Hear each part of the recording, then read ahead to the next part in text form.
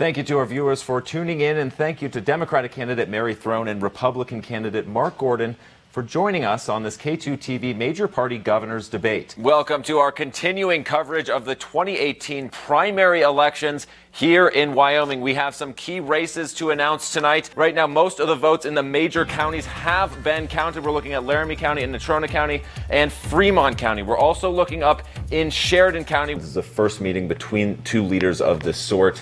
How do we know that we can trust North Korea and its leaders? We know we can't. This Trump nomination came about 7 hours before the polls closed. Is that enough time to really sway an entire state election?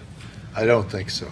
Right now, we can announce that Mark Gordon has won the nomination. We are on the phone right now with Mark Gordon. Thank you so much for joining us.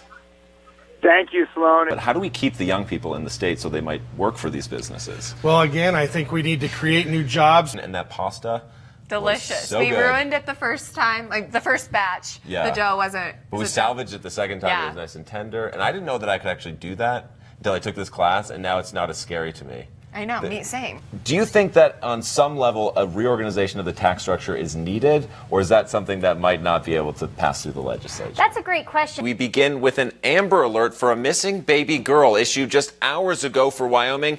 Take a look at these images here. This is Betty Zamora. Could I respond to that? The way the format is structured, never unfortunately, mind. we cannot, but we will continue to our next question. And as we just saw, some dry and hot conditions over the past few days, and I hear that there's some red flag warnings across the state right now. That's right. Finland was on the top of the list. I wonder what it is. It's got to be that nature. Seems like a beautiful place. People might want to come to Wyoming, too, then. It's I pretty know. beautiful. I actually here. feel a lot happier since moving here. Yeah, It's more true. nature, more animals. Nicer people. And us. Thanks again for joining us.